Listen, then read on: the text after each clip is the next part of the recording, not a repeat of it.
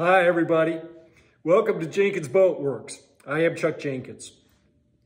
In this episode, we continue work on this beautiful Pearson Ensign. And today we're going to concentrate on the rudder. When we first got the boat here, I talked with the owner about it. I had some very serious concerns, and so today we're going to tackle that. As it worked out, I wasn't exactly sure what I was going to do, but once I got into it, started sanding on part of it and examining it, it became pretty clear what we needed to do. And I'm happy to say that the existing wood structure that is the rudder was very much savable. So anyway, we didn't have to tear it all apart and rebuild one. We're able to work on this one and get it going. So anyway, we're glad you're here. If you are new to the channel, welcome. This particular project is one of many on our channel, so dig around and see what else you might like. If you do like the video, please give us a thumbs up, leave your comments below, and if you would consider subscribing to the channel, that helps us greatly. All right, let's get under the boat. See what we got to do to fix this rudder. So now we're looking at the rudder right here. And I've got some concern about it, especially this down here. There's a big crack there. I don't know how they made these rudders, but it appears that there's a line that runs all the way up to here. I don't know if you can see that at the top. Comes all the way up here, and then there's another one that I can see that looks like it runs down here. And what that tells me is that I think they made this in 3 pieces. It's not terrible, but your rudder obviously is one of the most important parts of the boat.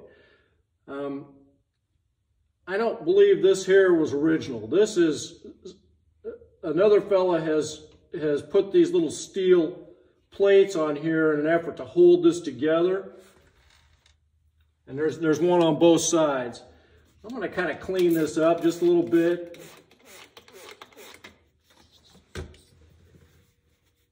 See if we can get a better idea of what's going on here.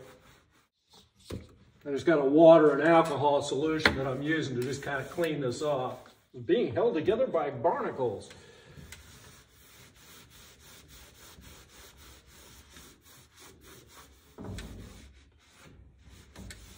Blue paint coming off on my hand. Oh, that's great. It's kind of a curious setup here. Got effectively a pintle here. And then the whole thing, the rudder post sets down into a slot down here in the bottom of the keel there. This sticks out past this. So in other words, it comes out like this and then this bubbles out.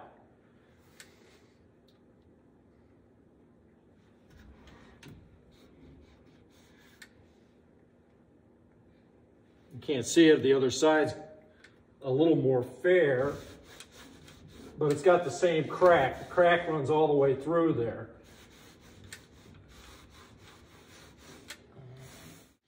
See right here? That's the same crack as that other side. And you can see, I am convinced that these are couple of different pieces of wood.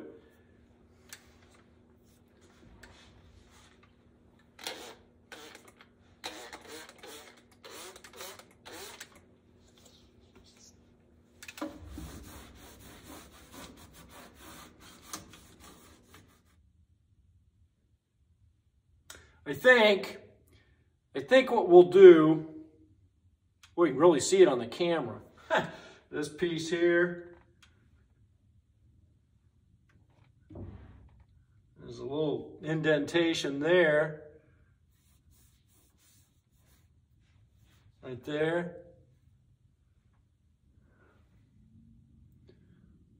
And then all the way up to here. What I'm gonna do is sand this a little bit and try to get that smoothed out. Clearly this other side where it's bubbled out, I want to get that knocked down just a little bit. I'm scared to see what I'm going to get into if I start sanding on it. It looks better now that it's cleaned up. Got my new Chiefs hat. We won the Super Bowl. Woo! Okay, I'm going to think about it for a little bit.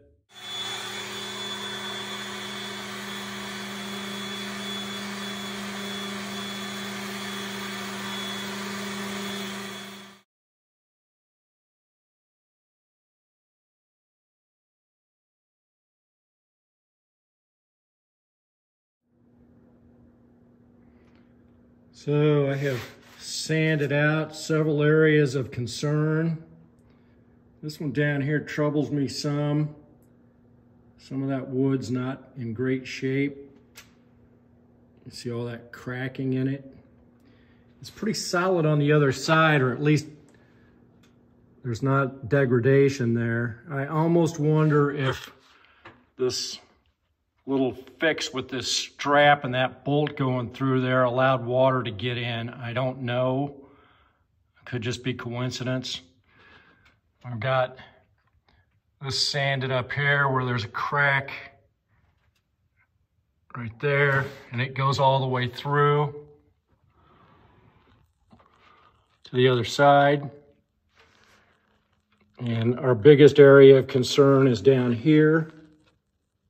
But we've got the bottom faired out so that the boards are even on the bottom. So I'm gonna mix up some thickened epoxy. And we're gonna go in there and fair all this out. Try to get some epoxy crammed in those cracks. And then once we do that, we'll put some fiberglass tape on some of these areas.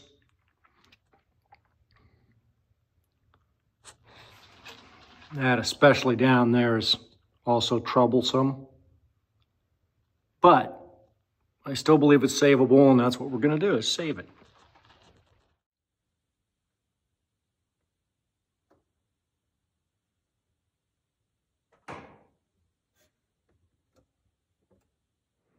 I do like this West System epoxy. Good stuff. We're gonna mix this up good for about 3 minutes. 2 minutes anyway, and then we'll start adding our Total Boat silica in it.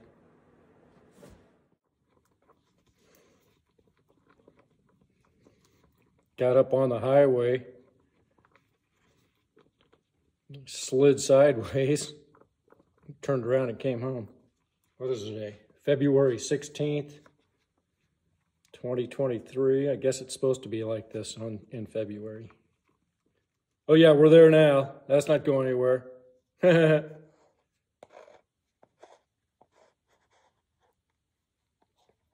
I believe I'm gonna go get some gloves, except I'm already all blue. I'm turning into a Smurf. All that paint on that rudder, I can't seem to get it off of myself. All right, so we're gonna use this thickened epoxy. And we're just gonna fill in all these places.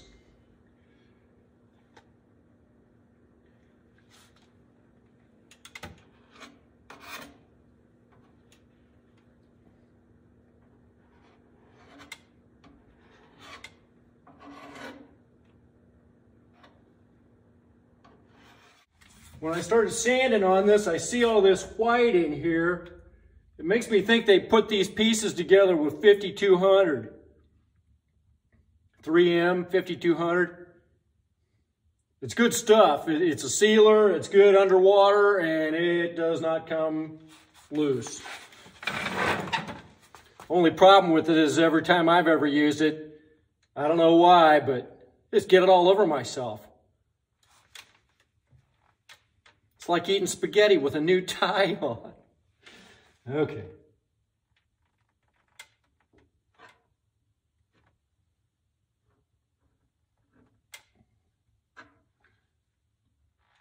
I'm trying to do a couple of things here. I'm trying to seal all this. I'm trying to cram it in the cracks, and I'm using it like a fairing compound.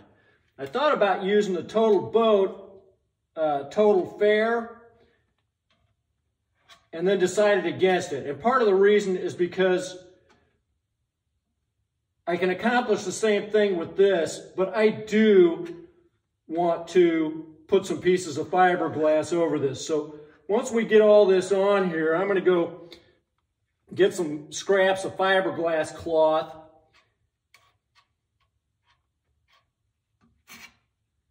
And put over this. The other thing about this, though, that I really want to do is I want to try to get it smoothed out as much as I can when I'm putting it on here, because it's kind of a bear to sand. The total fair is much more sandable, so I'm trying to get any ridges or anything like that out of here. But at the same time, I don't want to pull it out of the cracks or anything else, so just kind of trying to be real gentle with it.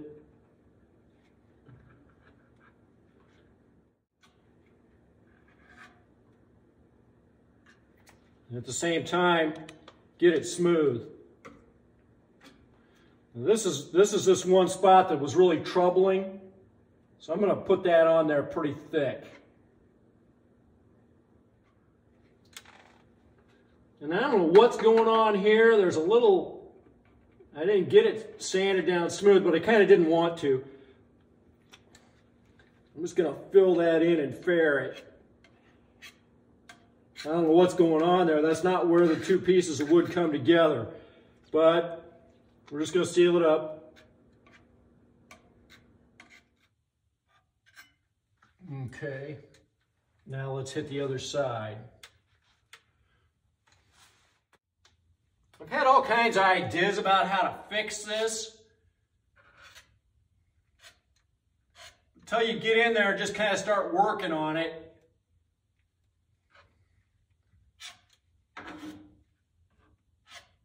You don't really know what you're up against. It is definitely mahogany. I'm just 99% sure of that. Going good. See this big crack down here? I'm going to try to cram it right in that crack. I'm not sure the sound effects were necessary, but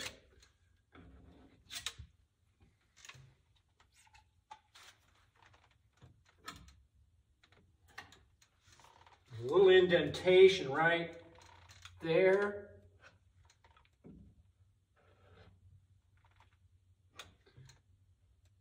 Quite honestly, on that one, I'd probably be better with a little bit wider spat, but we're going to make it work.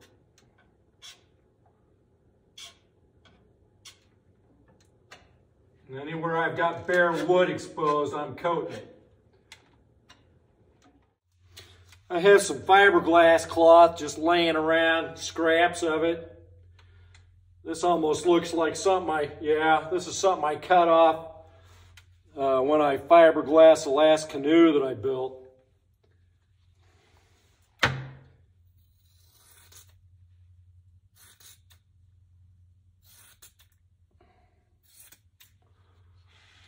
thinking to take one of these and just come over the top here.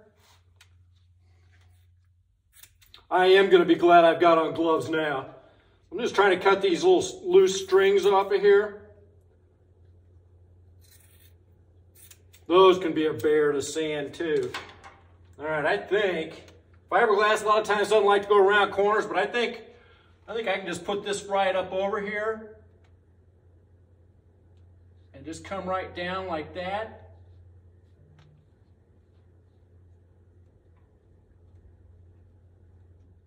And that should keep us from having water get in through the top of there.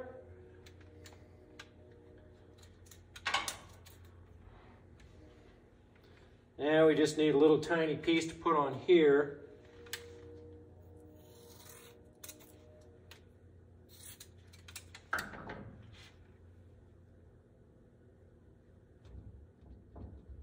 Now we're going to get some other epoxy and put on here, because the cloth should dissolve and be like see-through. We shouldn't be able to see anything. Now we got a pretty big area here, but I think I'm going to be able to wrap up and come around from the bottom on that one too.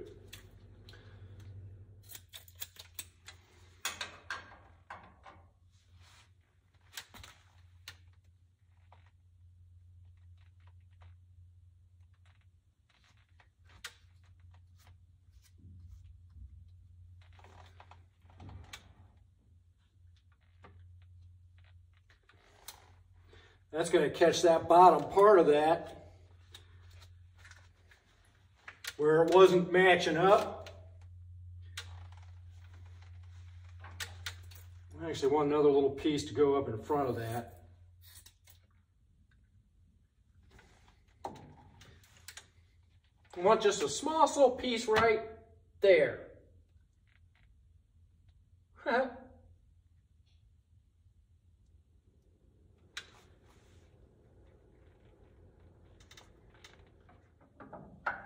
I gotta do something up there.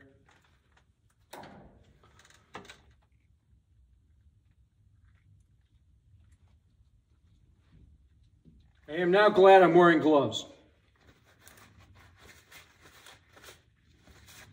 The only problem with it is you can't feel it when you get it on you, and then you go to pick up a little piece of fiberglass and then it's a mess. All right, we're doing great. I need a little bit here and here and there.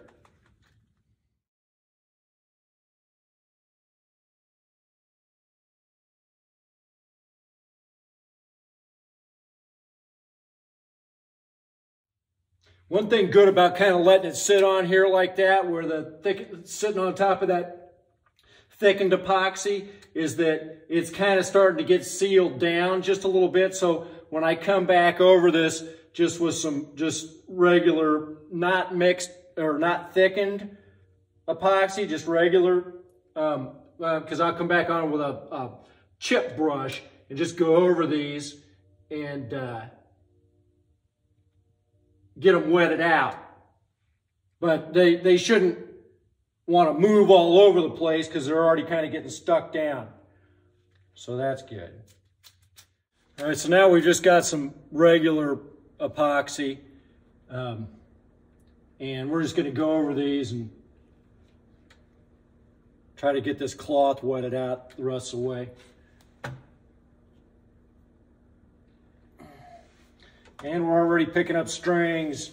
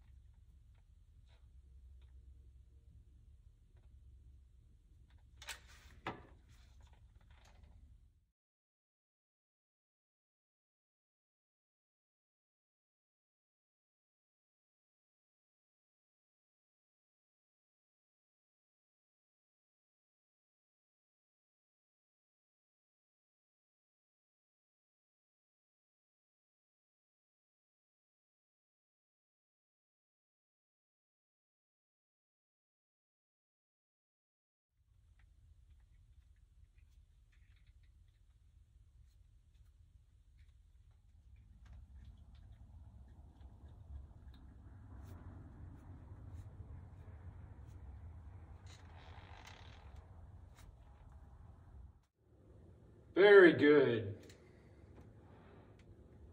Very good.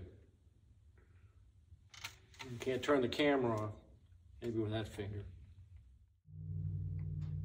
Spent a couple hours sanding this morning and then had some spray enamel, Rust-Oleum.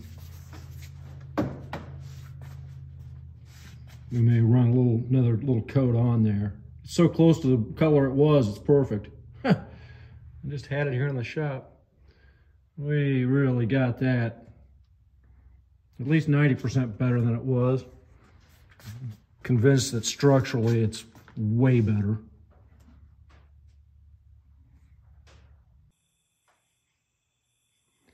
If you like the video, Remember to like and subscribe.